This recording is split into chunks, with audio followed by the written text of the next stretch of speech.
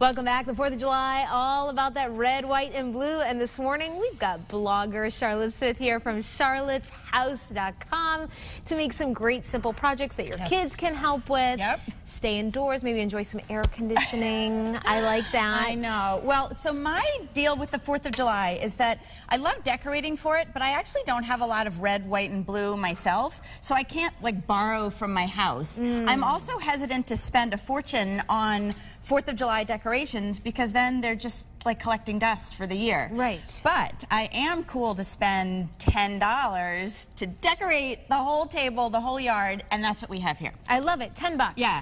So I'm always looking for inexpensive, unexpected ways to dress a table. So whether it's a tablecloth or a runner or placemats. And these bandanas you can find anywhere, everywhere, the dollar store. They're super inexpensive. I put 6 of them together here. This would be a really fun tablecloth. Yeah. I actually sewed it, but I fully expected to use a fabric glue or something even lazier. So I love it. You don't need to have a sewing machine to do that.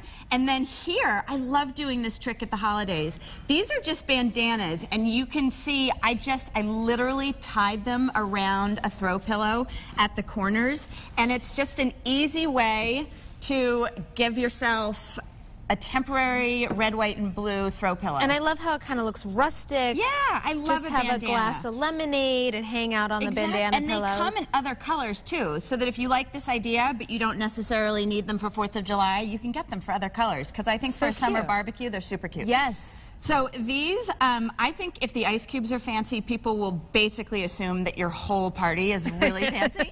So these are literally ice cubes with blueberries and strawberries frozen inside, red, white, and blue. They're on theme. It's a nice way to decorate your bar. It will make your drinks that much more festive. Yeah. And again, free. Especially, you could put those in, the kids would love them in lemonade, or like you said, cocktails too. And we always have this sort of fruit lying around in the summer, so again, of course, really inexpensive. So these are, mason jars are so great because they're really inexpensive. You might even have leftover soup jars, sort of like pasta sauce jars. And I just went to the craft store. If you're uncomfortable using one of these flags on the mason jar, you could use a napkin, you could use another piece of fabric, you could use a ribbon. A piece of bandana, maybe? Yeah, exactly. That would be really, really cute. And then I just use some Mod Podge and I paint it right on. So these could be a place to display silverware, they could be a votive, they could be a vase. So this is, again, another really quick, easy way to decorate your table. You said Mod Podge? Is that like a type of glue? It is. Okay. It's a type of glue. It comes in lots of different finishes. It's pretty inexpensive, but you can see it dries clear, so you don't even notice that it's there, but it's on.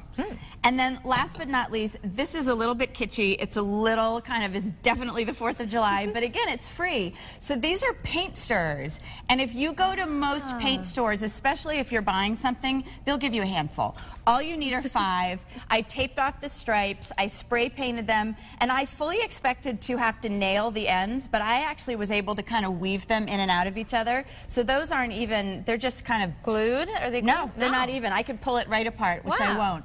But this, I think, is really fun. You could do a couple of these and hang them on your porch. You can hang them from your trees. And again, free-ish. Yes, inexpensive. And these are things that your kids could definitely enjoy. Definitely help with. I love this. Great stuff. It's fun. So red, white, and blue. It's you have a couple days. I love a good pinwheel. I know. Nice. Those are at the grocery store. It's everywhere nowadays. I know. You always have to be thinking. I know. You never know. That's what Charlotte Smith does. Thank you so much, Charlotte. My pleasure. Great stuff. For more information, more ideas, head to our website, WTNH.com. Click on the On Air tab and pull it down to the Good Morning Connecticut Weekend section.